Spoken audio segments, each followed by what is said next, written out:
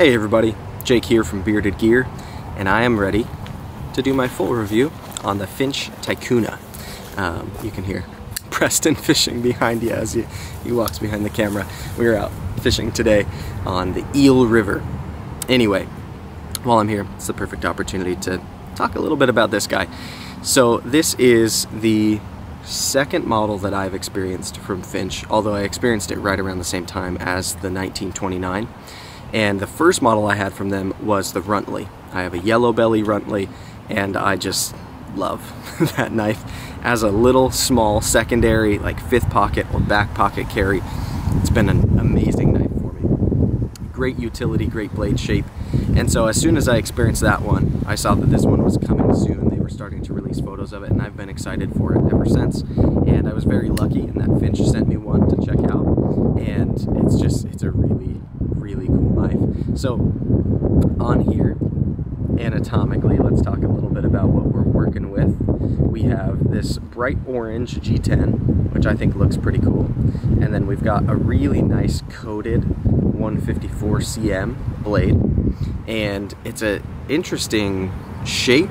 It's a great grind, but you can see it's got kind of this swell out toward here. It's not a recurve, this is a flat, but then you've got a ton of belly right up here leading up to the tip, and then the whole back or the spine of the knife is this perfectly flat surface, and it has this really cool shape. I really quite dig the way this blade looks.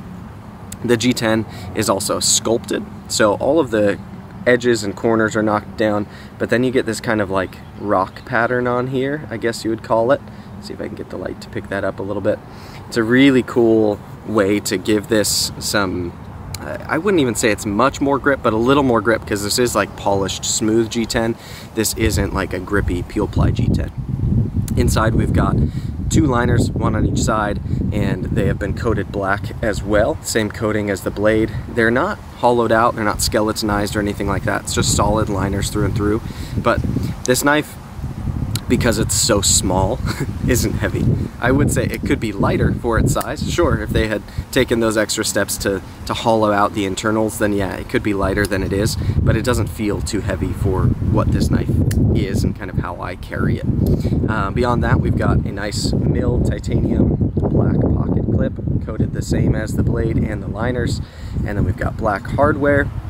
There are these pivot collars that are satin, which I think just kind of gives it a nice pop, especially because the loom back here in the crest, which Finch has become a little bit kind of famous for, I'd say.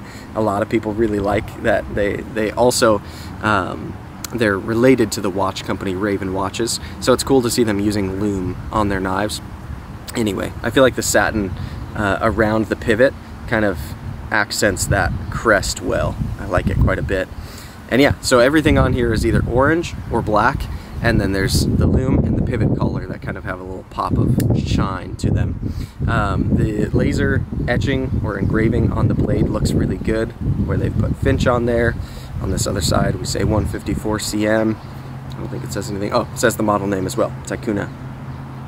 And yeah, it's a fairly simple construction. Beyond all that, we just have a little G10 back spacer back here, and it's a small little guy. The G10 is perfectly matched to the other G10 that's used on the handle scales, so it really aesthetically just ties all in together. Every piece of this knife seems like it has a relative elsewhere on the knife, and I like that. None of these parts feel mismatched. Everything is very specific to the knife itself. So let's talk a little bit about ergos, and then we'll talk cutting performance, carry, all of that. Ergonomically, this knife works very well for me. You can see the profile of the handle.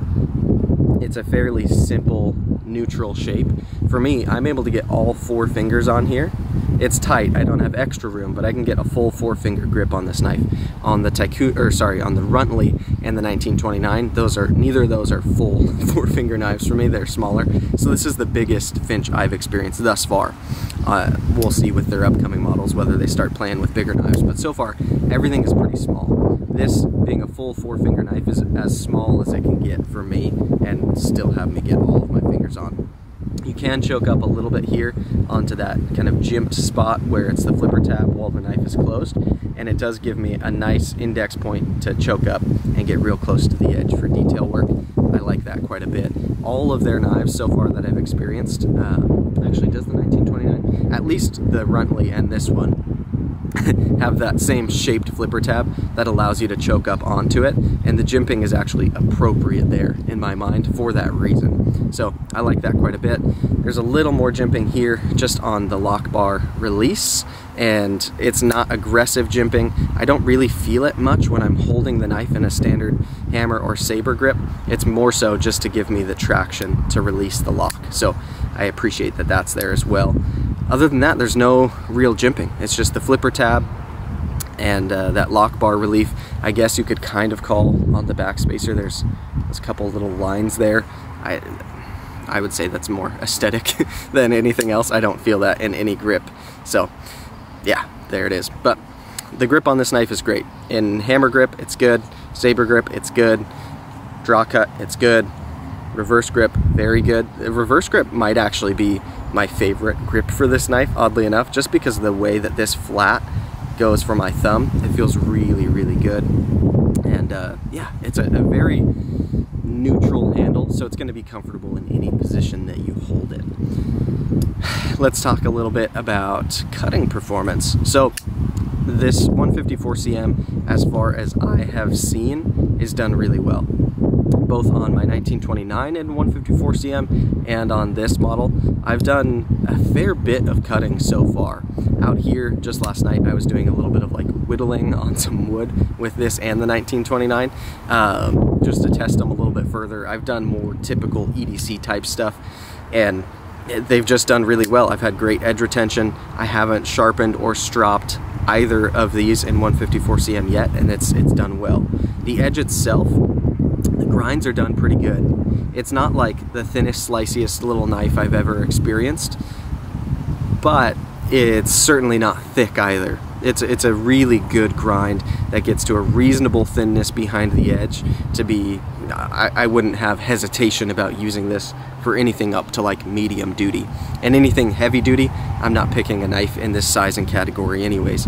So for zip ties and like whittling and stuff like that, it's gonna be fine. And I like the profile that they've put on it. I also like aesthetically the way the grind looks on here, because we've got this flat, but then there's a nice kind of flat saber grind below it, and then up top we get a little bit of a swedge too. And the coating that they've used is just a little bit glossy in a way that kind of just shows it off well. I don't know, I really dig it. In pictures, I wasn't immediately super drawn to the aesthetics of this knife, but in person, looking at it, I just love it. I like the proportions of it as well. I think the blade, you get an excellent amount of edge for the size of the knife closed. It's a really good ratio that we're working with here. So let's move on a little bit to carry. This knife carries very, very well. I will say, for my personal preferences, I would appreciate it if this had a deep carry kind of loop over style clip. I'm just not a huge fan of milled titanium clips. I think it looks good. It's a good looking clip on here, but this knife is slim in this direction. It's not crazy slim this way, but it's not thick either. It's a reasonable thinness, and it's fairly light because it's kind of small. It's pretty short this way, and so the dimensions in pocket make it carry really, really well. And the clip functions great for a milled titanium clip. I just personally would love it if it was a loop over deep carry clip and got me right to the butt end of the knife here, so that it was like disappeared visually into the pocket and all you saw was clip. With this, it's not a ton that sticks up, but you got a little bit of knife that sticks out of your pocket, and for some people that's a huge deal. For me, it's not the biggest deal. I think if you've watched enough of my knife reviews, you'll see that I prefer deep carry clips, and that's the way I land on it. But again, as milled titanium clips go, this one's done well. It's functional. There's plenty of gap between clip and scale for the pocket to ride in between. It's got good retention. I haven't had any issues with it slipping or anything like that. And the profile of it as well, the knife itself, it's a great size when I carry it front right pocket as like a primary, which I've done once or twice. It's been very good to be able to still get to my wallet. This knife is small enough though that typically when I'm carrying it, it's as a secondary, so I've been carrying it back left pocket. That's just lately where I keep my secondary knife for my current carry setup.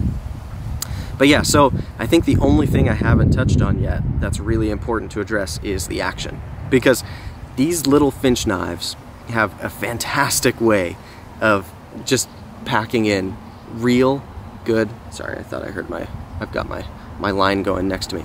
They have a real crisp detent, they're on bearings, and they just have fun, snappy actions for especially how small they are. So it flies open with authority. It's not like stupid drop shutty where it's just gonna guillotine shut every time, but for a fidgeter like me, someone who likes to play with their knives, this action is just a blast. The flipper tab and the way that it's shaped, it's got this little ramp up here is just perfect to get the right amount of purchase. It's jimped but not too aggressively, so you just get this great pull down on it, and you just light switch it open all day long. You can even kind of push button it. It's a little bit uncomfortable because the flipper tab does come to kind of a point there, but yeah, you can push button it in and it does great that way as well. The detent is very crisp and it's dialed really well, and it just, I don't know, functionally this knife is not only fun to play with, but then when it does lock up, it's very solid. I don't have any side to side blade play here. I don't have any front to back. It's locked, and in this range these are not much over $100. I've had plenty of knives with construction somewhat similar to these that just don't have the sturdiness that this one does, and that's one of the things that was immediately apparent to me with each of the Finch knives that I've owned. Starting with the Runtley, even smaller than this, it almost seems on the surface, like before I experienced one, a little gimmicky to have like a stubby little secondary carry, tiny, almost utility knife, right? And they're bright colors and funky blade shapes that are cool to look at, but I didn't know how really usable it was going to be. And every single one of their models has been built exceptionally well. They have really fun actions. The fit and finish is great.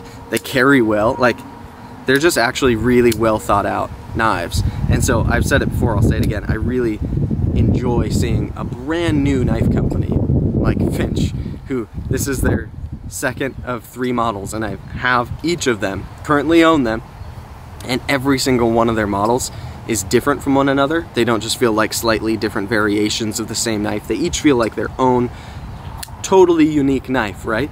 And they're all built well, they all function well, they all carry well. I like each and every one of them, and it's just cool to see them just kind of keep hitting home runs one after another, knife after knife, and making such cool stuff right off the bat as a brand new knife company who's new to the scene. So I just really appreciate them, and having communicated with the guys behind Finch, Spencer specifically, quite a bit now, they're just actually really cool people who I get along with well, and that means a lot. More and more I'm finding I love finding makers and designers who I have some kind of connection with beyond just liking the knife. It makes the knife more special when you meet the people behind it and they're cool and you appreciate them, and this is one of those cases where I really like the guys behind it.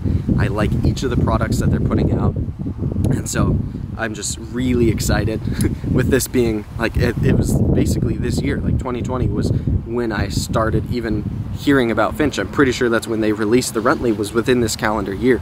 So another 2-3 years to see what Finch will be is exciting for me. I like the idea of wondering where they're gonna go. I've already seen on their site they've got some tease photos of another model that's coming and looks really, really cool. It's more similar to the 1929 than the other two, but I'll let you go check that out and see what you want to see. I am sure as soon as it comes out I will get one, because I really like their knives. I really, really do.